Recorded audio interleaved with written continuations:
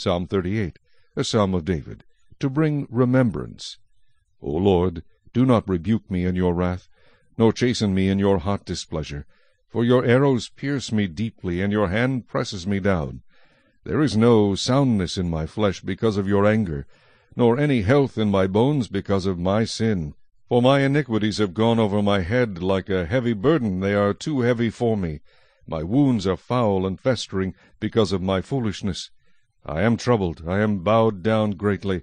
I go mourning all the day long, for my loins are full of inflammation, and there is no soundness in my flesh. I am feeble and severely broken. I groan because of the turmoil of my heart. Lord, all my desire is before you, and my sighing is not hidden from you. My heart pants, my strength fails me. As for the light of my eyes, it also is gone from me. My loved ones and my friends stand aloof from my plague, and my relatives stand afar off. Those also who seek my life lay snares for me.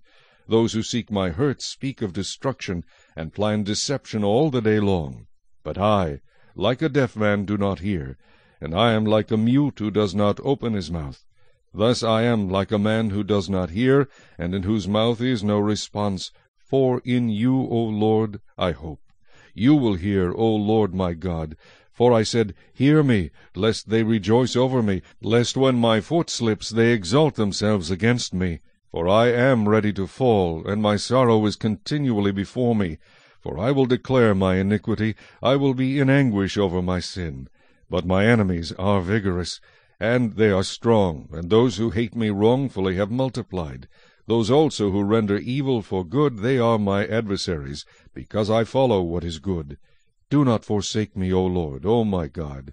Be not far from me. Make haste to help me, O Lord, my salvation.